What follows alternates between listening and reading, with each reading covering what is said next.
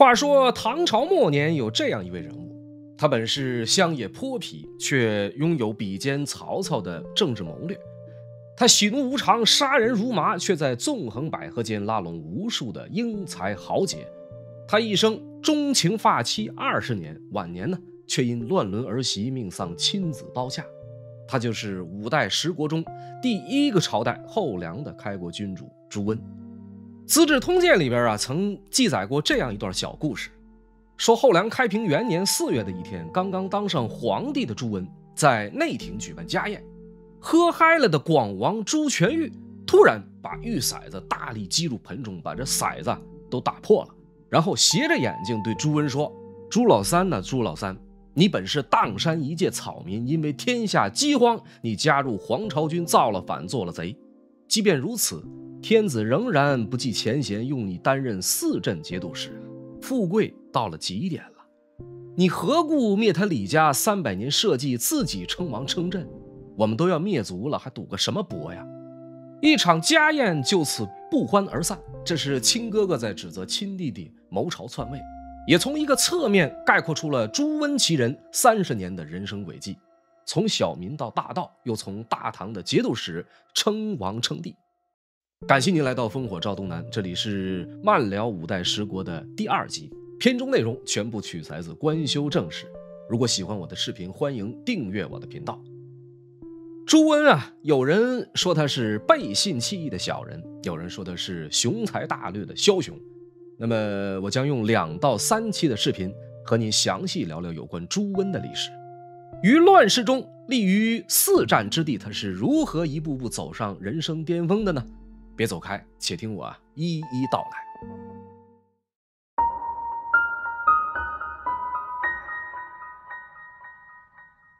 前文书咱们说到，唐末黄巢之乱在泰山的狼虎谷画上了句号，而就在黄巢覆灭1个月前，在狼虎谷西南大约800里的汴州，也就是今天的河南开封，发生了一起震惊全国并导致数百人因此丧命的大案。那么案发的双方本来是联合围剿黄巢的盟友，一场酒宴过后突然反目成仇。唐僖宗中和4年5月14这一天，河东节度使李克用追剿败走的黄巢，从渊距回师驻军在了汴州郊外。当时的宣武节度使朱温在汴州城内闻报李克用大军过境，于是下令汴州大开城门。朱温自己身着盛装，带领一众文武官员出城列队相迎。朱温十分热情地邀请李克用入城一叙。李克用盛情难却之下，带着数百亲兵进城，下榻到了当时汴州城中一处最豪华的旅馆上源驿站。当天下午，朱温以最高的规格款待李克用一行。此前因为战事吃紧，朱温曾求救于李克用，借此机会，他既想要好好的感谢一下李克用救自己于水火，又想与这位能征善战的强藩领袖加深一下感情。那么面对朱温盛情的款待，酒过3巡，菜过5味，李克用的表现如何呢？旧五代史当中记载，武皇酒酣，戏诸事迹，与卞帅握手，叙破贼事以为乐。卞帅速祭武皇，乃与骑将杨彦宏密谋窃发。说李克用这酒喝的有点大了，开始调戏事迹，并握着朱温的手说起围剿黄巢的往事。朱温素来忌惮李克用，因此私下与手下一名叫杨彦宏的将领密谋要将其除掉。资治通鉴对这一段历史的记载似乎更加细致，客用盛酒使气，语颇亲之，权中不平。这里不仅仅说李克用喝多了酒，而且说他喝多以后出言不逊，言语间是屡屡冒犯。朱温表面不动声色，内心很不爽。酒这个东西因人而异，我们华人历来有无酒不成席的传统。那么有的人喝了酒之后话会越来越多，有的人则是越喝话越少。李克用很明显是属于前者的。这场宴会他说了太多不该说的话。那么朱温是什么人呢？资深的响马土匪界的招安典范。自从闯荡江湖以来，什么时候受过这个气呀？我好心好意请你吃请你喝请你嫖，没想到热脸贴了一回冷屁股。当着这么多的下属，让你这一顿数落，李克用你不仁，就别怪我不义了。酒宴过后，朱温与杨彦宏密谋，先用车辆装满大木头堵塞上元驿周围的街道，以防李克用逃走，然后由杨彦宏领兵围攻，全力诛杀。如果一时不能得手，就放一把火，给沙陀人来一场集体火葬。行动之前，杨彦宏特意向朱温建议说，胡人如果突围，一定会纵马狂奔，大帅啊，你可以在第2条防线，见有骑马奔驰者，一律射杀。月黑风高夜，杀人放火天。当天的晚间，正当人们熟睡之际，上元驿周围突然杀声四起，飞矢流箭，好像雨点一般射进驿站。宣武士卒在杨彦宏的指挥下开始冲击大门，薛日勤、史敬思等10余名河东兵将拼死抵抗。此时的李克用早已喝得酩酊大醉，人事不省。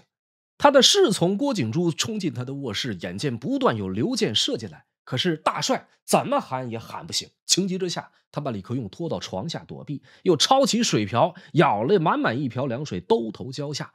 惊醒后的李克用问明缘由，从床下爬出来，拿起弓箭就要冲出去突围。可是酒喝的太多，酒劲儿还没过去，脚下一软，又摔到了地上。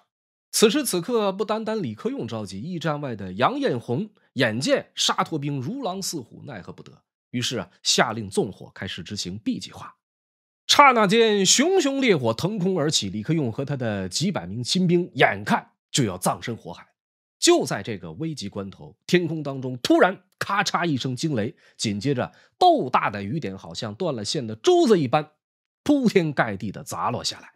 大火转瞬就被浇灭，李克用在李嗣源等人的掩护下，从上元驿侧面突围而出。杨彦宏等人带人杀入上元驿，见李克用已经逃走，急忙骑上快马，又带人向城北追赶。此时守在第2防线的朱温内心是很焦灼的。上元驿方向先是喊杀震天，紧接着又燃起熊熊大火，很快又下起了滂沱大雨。看来杨彦宏那边的 B 计划肯定是失败了。他赶忙下令士卒们提高警惕。就在这时，一道闪电划过天际，朱温眼见远处有一人一骑正在朝这个方向狂奔，他想起杨彦宏的建议，赶忙张弓搭箭，嗖的一声，真是好剑法呀！弦声未绝，人已落马，领着兵到了那人跟前，那人已经一箭贯胸，气绝身亡。再仔细一看，哎呀，不对呀，这怎么是我的好兄弟杨彦宏？不应该是李克用吗？可怜杨彦宏前一秒拼死拼活，后一秒就被自己的好大哥误杀在了大雨当中。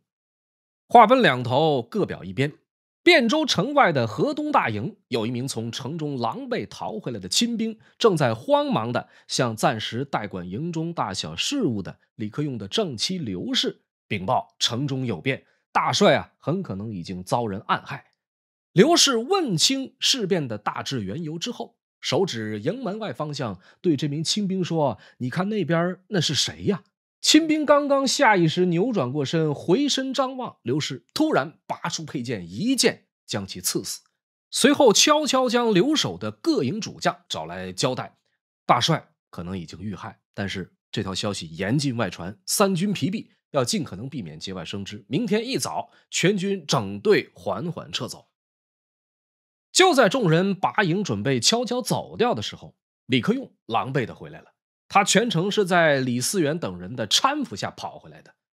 这一场上元驿之变，除了李克用本人及其义子李嗣源等10余人之外，剩下的300多清兵全都死在了汴州城中。而朱温李克用的这一段仇恨延续时间之久，影响力之深远，也为此后近40年的中国历史定下了一个主基调。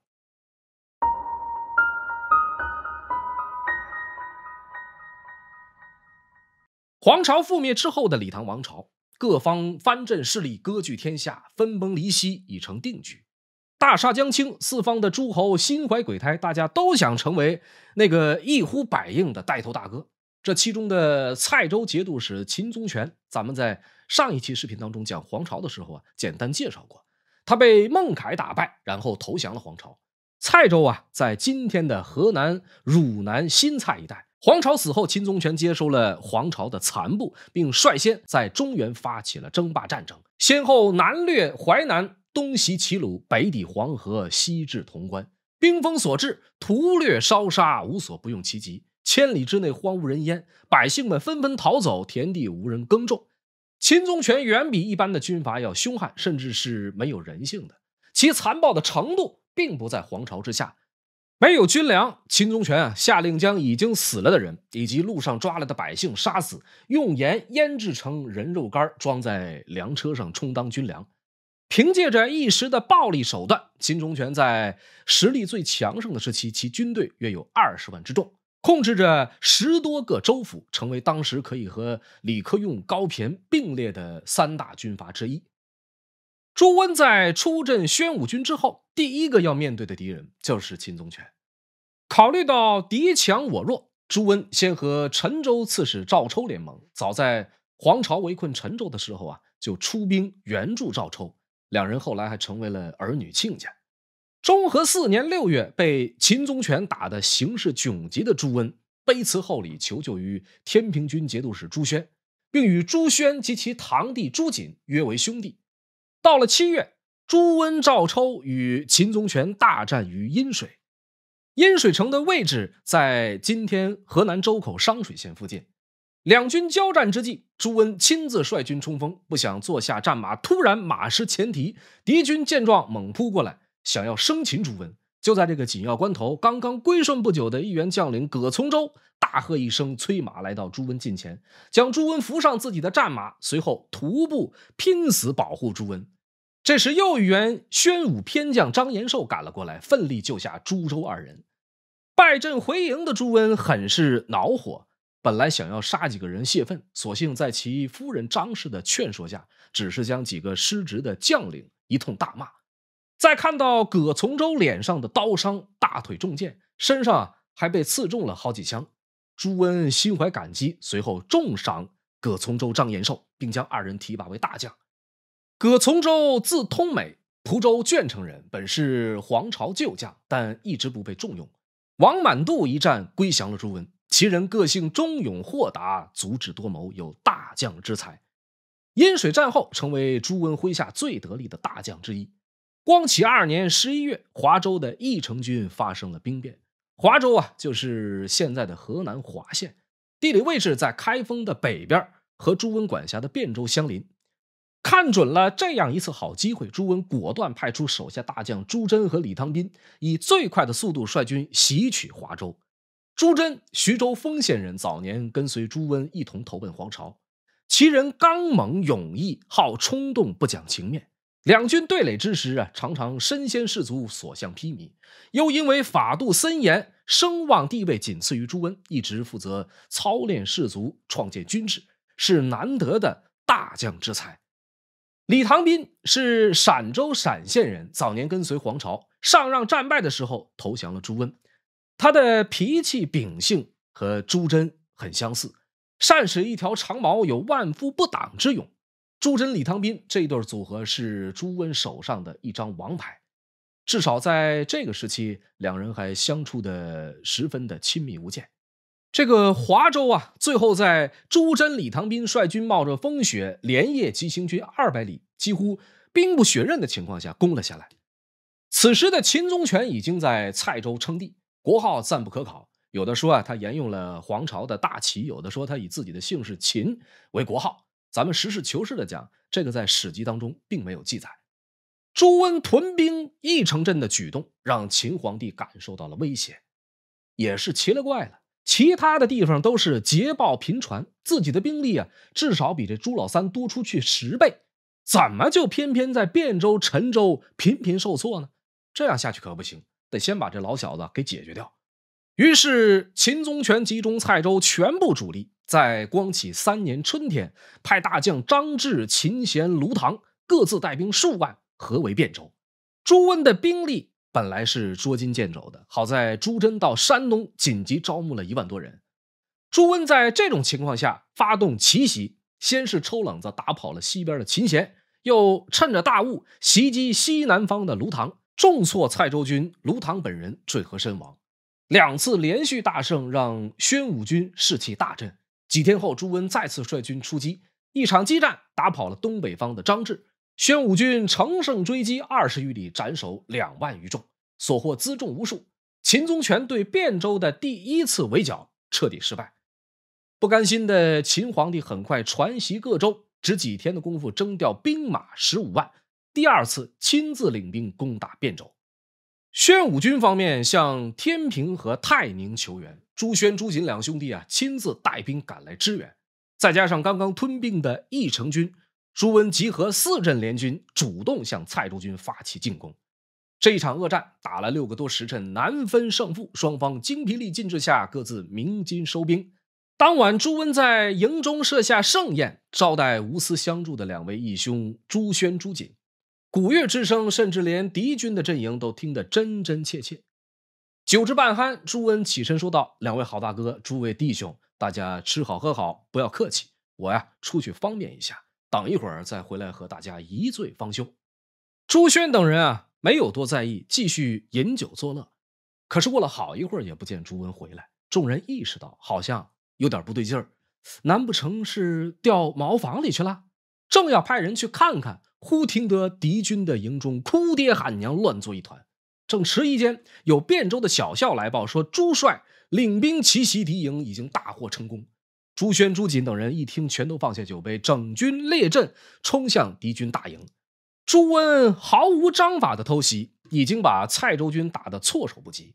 另外3镇紧随其后，秦宗权的蔡州军很快就溃不成军，慌忙逃窜又被4镇联军紧追不舍，最后被俘斩了数万之众，无数的兵器铠甲、辎重粮草被联军收缴。第2次攻打汴州再度失败。逃到郑州的秦宗权担心郑州也不保，于是下令将全城百姓杀光，当作军粮，全线退回到了蔡州。有了2次失败还不够，秦宗权又4处征调人马，强行拼凑了一支军队，第3次进攻汴州。本来就已经元气大伤，这一回败的更加彻底，几乎被朱温杀了个全军覆没。主帅张志逃回到了蔡州，被秦宗权一怒之下推出去砍了脑袋。3打汴州3次大败，秦宗权耗光了自己的主力部队，并且输的一次比一次彻底。部下大多与他离心离德，终于在文德元年12月，麾下大将申从反水，将秦宗权禁锢，砍断双足，然后投降了朱温。最后被朱温送往长安，与其妻一并被斩首在了一棵歪脖柳树之下。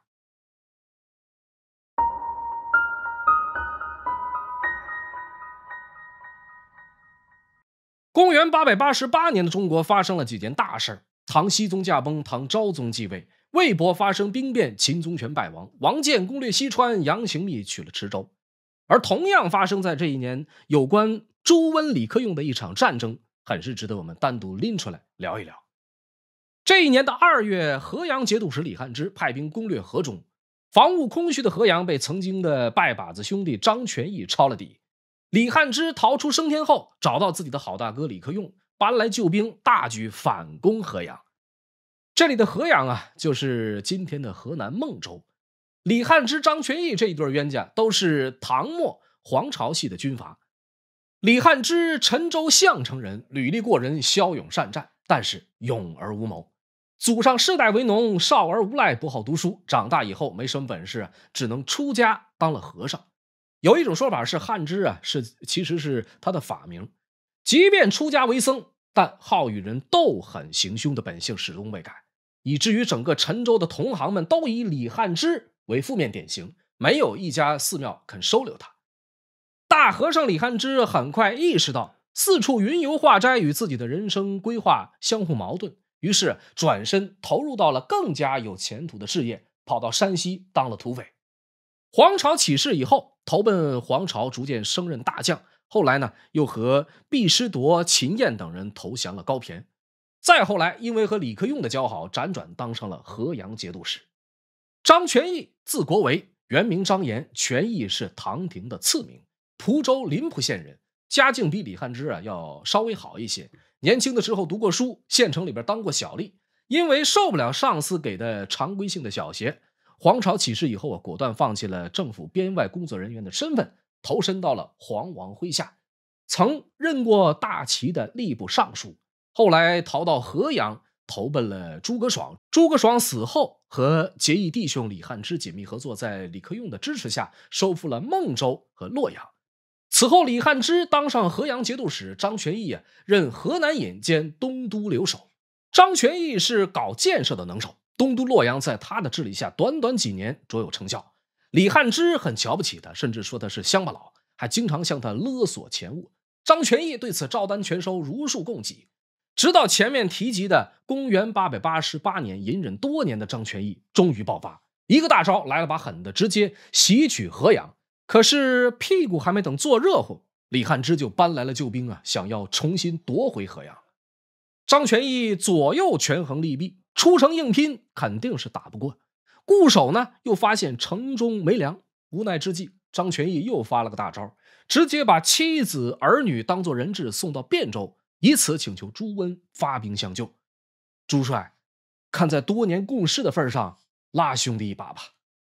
张全义求援朱温的时候，朱温正在多线作战，他的主力军一部分派给了李唐斌去攻打秦宗权，一部分派给了朱桢进攻魏博，还有一部分主力正跟着朱温本人坐镇在华州。尽管如此，他还是抽出1万多人，以心腹大将丁会为帅，以葛从周、张存敬、牛存杰为辅，迅速赶赴河阳驰援张全义。丁会字道隐，寿州人，是朱温手下的又一员名将。他和胡真、朱桢、庞士古一样，都是最早追随朱温的将领。葛从周有勇有谋，咱们前面有所提及。张存敬，宣武旧将，亳州谯县人，为人刚直，颇有胆气，善出奇计。牛存杰字赞真，后梁名将，青州博昌人，先跟从诸葛爽，后投朱温。旧五代史说他武志慷慨有大节，野战必守，皆其所长。这几个人到一块基本上是一个比较稳妥的组合。宣武军赶到河阳的时候，张全义正准备杀掉自己心爱的坐骑，城中的军粮早已经吃光。他学不来秦宗权那样拿人肉当军粮，只能命人把木头削成碎屑吃下充饥。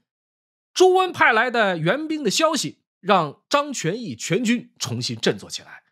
丁会、葛从周等人最初把大营扎在了黄河南岸的河阴，经过一番商议，决定主动出击，迅速北渡黄河，打敌人一个措手不及。李克用这边的河东军面对突然出现的宣武军，将帅之间很快出现了分歧。主帅康君立认为应该固守静观其变，他的副手李存孝认为不能坐以待毙。另外2员将领安修修和薛阿谈表示支持李存孝的意见。李存孝原名安敬思，幼年因战乱成为奴隶，后被李克用收为义子，取名存孝。长大以后履历过人，精于骑射，勇冠3军，堪称沙陀军中头号猛将。后世的评书、小说、庄古影视剧更是将李存孝塑造成了与李元霸齐名的民间偶像。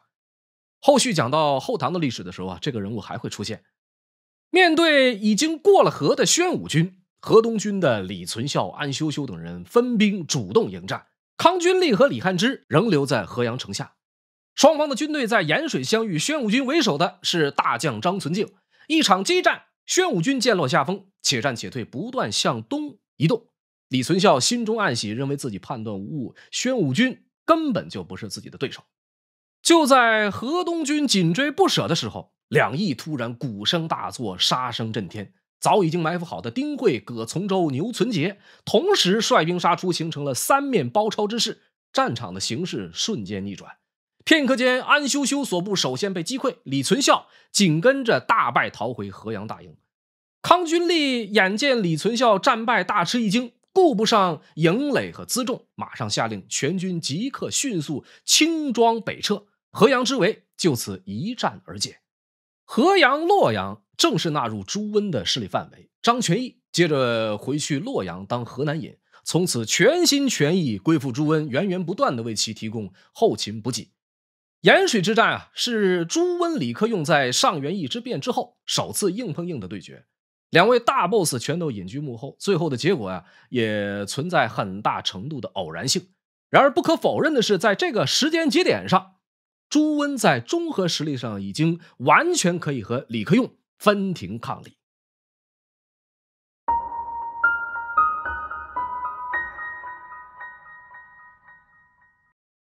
唐末五代时期的很多事情都无法用常理来衡量。前一天和称兄道弟，后一天就反目成仇的事情有很多。朱温和他的2位义兄朱宣、朱瑾就是如此。援助汴州，让朱宣、朱瑾见识到了朱温手下士卒的勇猛。眼红之际，这哥俩不惜花费重金，偷偷在边界招诱朱温的士卒。朱温与2位好大哥之间由此产生矛盾，并最终撕破脸皮，刀兵相见。经过多年的征伐，朱温最终平定运兖2州。朱宣本人及其妻子儿女被葛从周擒获后，斩杀在了汴桥。朱瑾在兖州失陷后逃到淮南，投奔了杨行密。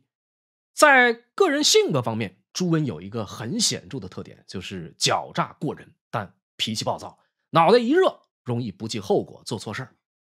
还记得咱们前面提到的朱桢和李唐斌吗？攻打运州的期间，心腹大将朱桢在前线作战不利，未经禀报将妻小由汴州接到蒲州。朱温得知后很不高兴，心想朱桢，你真是揣着明白装糊涂啊！大将出征，家小都得留在我身边，我不明说，难道你心里还没个数吗？你以为你老婆只是你老婆吗？他心里不满，可是又不好发作，于是暗中命李唐斌监视朱桢的举动。朱李2人同为心腹大将，可是现在这对黄金搭档也早已经互生嫌隙。朱桢不是傻子，很快感觉到了主公对自己的提防，心中抑郁又不能随便找人倾诉，于是把部将们都叫到自己的大帐喝酒解闷。李唐斌由此怀疑朱桢有异心，立刻纵马出营，跑回汴州向朱温禀报。朱桢料定李唐斌这是去告自己黑状去了，于是也连忙一人一骑跑回汴州，向朱温说明实情。朱温对2名心腹爱将很是爱惜，对这一次内部矛盾处理的采取了和稀泥的态度，2人拒不加罪，摆酒设宴，好言相劝。朱桢和李唐斌表面上握手言和，甚至可能还在酒精的作用下相拥而泣，互诉悲欢往事，但内心的矛盾和梁子已经不可调解。大概1年多以后，朱桢、李唐斌奉命攻打徐州，为迎接大帅朱温前来督战，朱桢传令各营修缮营房，唯独李唐斌部下严交没能按时完成。军侯范全跑到朱桢面前添油加醋，严交找到老领导李唐斌挑拨是非，新仇旧怨到一块儿，朱李2人因此发生争吵，吵到不可开交之际，李唐斌说：“你身为主帅，为什么不公正处事，有意刁难我的人？”朱桢听罢暴怒，苍啷一声拔出佩剑，手指李唐斌说道：“你还知道我是主帅啊？立刻带着你的人去执行命令，否则休怪我手中宝剑不讲兄弟情义。”李唐斌见状，血往上涌，大踏步向前，亮出脖梗，说道：“是爷们儿，你就往这儿砍。”朱桢见状，眼一瞪，心一狠，宝剑挥出，唰的一剑，李唐斌已经身首异处。人在汴州的朱温很快得知了这件事，在心腹谋士敬降的建议下，朱温对外宣称李唐斌谋反，被朱桢处决，并将其妻子儿女逮捕候审。几天以后，朱温按原计划到前线督战，朱桢依照惯例出营数十里相迎。前脚踏进大帅的行营，后脚就听见朱温暴喝一声：“朱桢，擅杀大将，先斩后奏，你可知罪？来呀，给我拿下，推出去斩！”听闻此言，一屋子的人都傻了，呼啦跪倒一大片，众将纷纷为朱桢求情。大帅开恩就饶他这一回吧。朱桢有大将之才，求大帅三思啊！大敌当前，阵前斩将乃不祥之兆啊！我等恳请大帅让朱桢戴罪立功。看到这一番情景，朱温额头青筋暴起，一把抄起身边的胡床就扔了出去。朱桢杀李唐斌的时候，怎么不见你们来劝阻啊？众将见状都不敢再说话了。随后呢，朱温命丁会监斩朱桢，临了交代了一句，说给他留个全尸吧，不要用刀了。斩杀朱桢，朱温的内心一定是很焦灼的。时局摆在面前，如果没有那么多人求情，朱桢或许还有的活，但齐齐跪倒一大片的场景让朱温心存芥蒂。淮南节度使高骈被手下秦彦杀了，镇海节度使周保让手下的钱镠杀了，河中的王重荣也让手下杀了。这样血淋淋的例子历历在目。一将功成万骨枯，朱桢啊，你要怪也只能怪自己生不逢时了。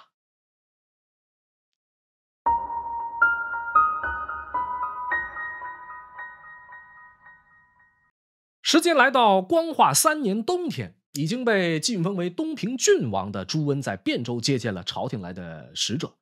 那么一见面，使者道明来意，说太上皇有意将大唐江山禅让给大王您，不知道您意下如何呀？饶是见惯乱世风云的朱温听了这话也是又惊又喜，哈哈，这是老李家玩不下去了，开始找下家全面转让股份了。哎，不对呀，别是给我开了张大额的空头支票吧？经过使者的一番解释，朱温总算明白了这件事的前因后果。原来呀，当时的唐昭宗李晔已经被以刘继树为首的宦官集团幽禁，另立太子李煜称帝。刘继树转头又以太上皇李晔的名义，想以当皇帝这张旧传票拉拢当时中原霸主朱温，进而呢由朱温开动李唐王朝这艘破船。刘继树宦官集团就可以以开国元勋的身份保住下半生的荣华富贵。此时的朱温没有当皇帝的经验，对这一领域的认知相当的匮乏，心里想，你们要让我来，谁能不愿意来呢？可是这一切似乎总感觉哪里不对劲，不行，得先拖一拖他们。几天以后，一直拖着不领旨的朱温等来了一个人，谁呢？此人姓李，名震，字兴绪，祖居西周，也就是今天的新疆吐鲁番一带。其曾祖父是唐朝中兴名臣李抱真。李震其人颇有谋略，此时是朱温身边仅次于敬降的第二谋士。李震给朱温出的主意是，刘继树就好比春秋时的雕树和伊利，现在正是成就霸业的好机会，如果不铲除这几个幽禁凌辱天子的阉术，大王今后还如何号令天下群雄呢？一语惊醒梦中人，朱温由此下定决心先下令抓捕了几个前来传旨的使者，再派李震前往长安与宰相崔胤秘密商议，准备铲除宦官集团，迎复昭宗。不久后，崔胤联合禁军都将孙德肇诛杀了刘继树，迎昭宗复位，改年号天父，晋封朱温为东平王。此后，崔胤还想进一步铲除异己，而韩全会等宦官以关中强藩李茂贞为外援，相互联合起来对付崔胤等人。天复元年10月，崔胤矫诏令朱温带兵进京，朱温趁机率兵7万由河中攻取同化二州，兵临长安近郊。韩全会等人见势不妙，直接挟持了昭宗，跑到凤翔投靠了李茂贞。朱温追到凤翔城下，要求迎还昭宗。面对大兵压境，李茂贞野心有余，实力不足，压根就没有做好大战的准备。他先是让韩全会矫诏号召天下藩镇出兵秦王，共讨朱温，又以昭宗的名义命令朱温撤兵。朱温一方考虑到凤翔兵精粮足，移师北进攻打滨州，仅仅几天的时间，李茂贞的义子李继辉举滨宁庆衍4州投降了朱温。天下诸藩收到秦王诏书都不为所动，只有朱温的宿敌李克用打算趁机给朱温捣乱。不过此时的朱温已经锐不可挡，在蒲县大败李克用麾下猛将李嗣昭、周德威，还擒斩了李克用的儿子李廷鸾。几天后又包围了李克用的老家太原，逼得李克用甚至想要放弃太原，退守云州。最后还是在其妻刘氏的劝说下，下定决心坚守太原。有关这段故事，容我腾出时间再详细的聊，这里简短截说。太原城被汴州军围困了11天，就解了围。这一次李克用是大伤元气，再也无力支援李茂贞。此后不久，朱温包围了凤翔城，半年多的时间，守的李茂贞是弹尽粮绝。据说当时每天冻饿而死的高达1000人，王公贵族们每天也只能以稀粥汤饼充饥。由于货源充足，人肉成了当时凤翔市井间最便宜的高蛋白食品，明码标价1斤只要100文。如果实在感觉无法下咽，也可以每斤500文的价钱购买狗肉，享受一下帝王级别的美食。之所以这样讲，因为当时的天子李晔每天所能吃到的最好的吃食也不过如此了。就这还不是天天都能有，以至于天子十州、六公及宗室都饥死。直到天复3年的正月，实在受不了的李茂贞这才跟昭宗商量，以韩全会等20名宦官的命，连同昭宗一起交给朱温，这才换来了朱温的退兵。自此，李茂贞短暂的挟天子以令诸侯的时代宣告结束。唐朝皇帝从此正式成为了朱温手中的木偶。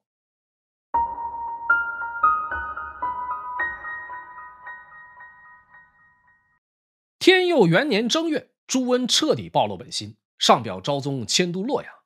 唐昭宗明白自己余下的命运，出城前哭着跟左右的侍臣说：“朕今漂泊，不知竟落何处。”天佑元年8月11，朱温指使朱有功、蒋玄辉等人领着100多人深夜入宫，不顾皇后嫔妃们的阻拦，将身着单衣藏于柱子后边的昭宗杀害。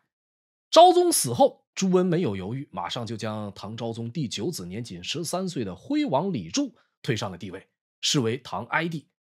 为了防止其他藩镇借李唐皇族挞伐自己，朱温干脆给唐昭宗来了个绝嗣，将包括德王李煜在内的9位皇子一并杀死。自此，唐昭宗仅剩哀帝这么一个儿子存活在世。考虑到朝臣当中仍有不少人忠于李唐皇室，这些人都是自己建立新王朝的阻碍，必须彻底铲除。天佑2年6月，朱温在亲信李振的鼓动下，在华州的白马驿痛杀了包括左仆射裴叔在内的30多位文官大臣。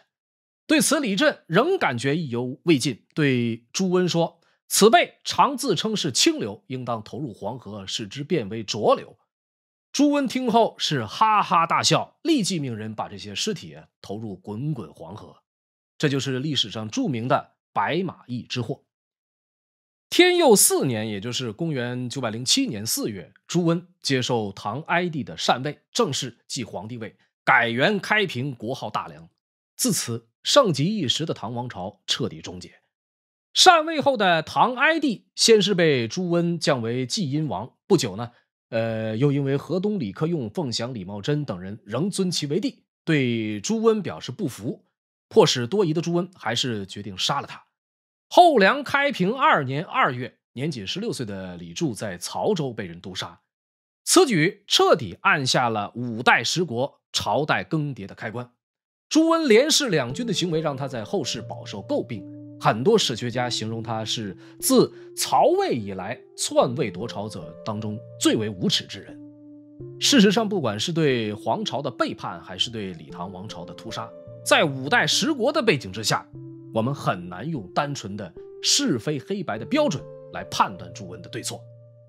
天子宁有种耶？兵器强马壮者为之耳。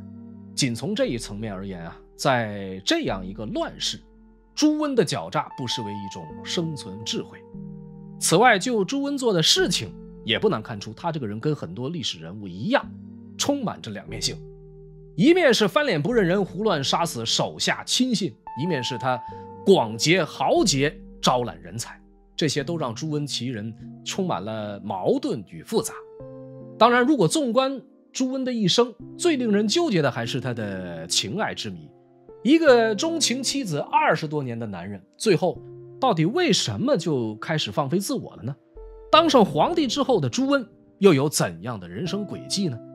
时间有限这些都将留到我们下一期的节目当中逐一揭开谜底。感谢您收看本期视频，这里是烽火照东南，漫聊5代十国的第2集。如果喜欢我的节目，欢迎订阅我的频道。5代十国的故事仍在继续，我们下期不见不散。